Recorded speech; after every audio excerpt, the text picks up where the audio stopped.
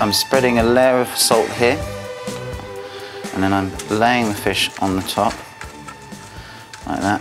And then in a very extravagant gesture, I'm going to cover the fish with Maldon salt. Little sprinkling of water on top, and you'll see that I'll make it form a crust which will be able to actually just lift off like a lid. I'm going to put the fish with the salt crust on it in the oven for half an hour, and I'm putting the butter in the pan ready for the rice.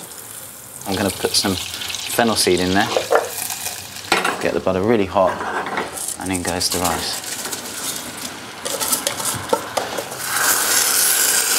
Water goes in just to cover the rice, and you want to get that hot, because what you want to do is you want to get the steam coming straight up through the rice as quickly as possible. That's the fish and the rice cooking. Now I'm going to get on and make the sauce. To start the sauce, I need to finely chop my preserved lemons, and then I'm going to do the same with garlic and capers. My soaked, squeezed, drained, washed capers. I'm just chopping them finely. And then one more thing that I'm going to add is a little bit of chopped garlic. And I finished chopping these all up together so they're really finely chopped. Stirring in olive oil. Without, on its own, this is like a seriously hardcore sauce. It's like, as a paste, it's just like really full on. All right, this is done.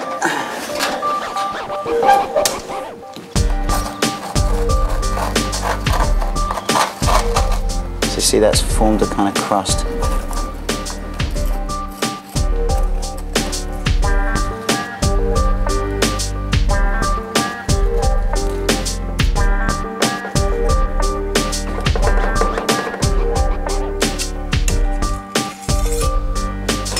Now that's looking lovely. Look at that, and all the grains of rice. The grains of rice are lovely and separate there. Just a tad of olive oil in with the watercress. That is great.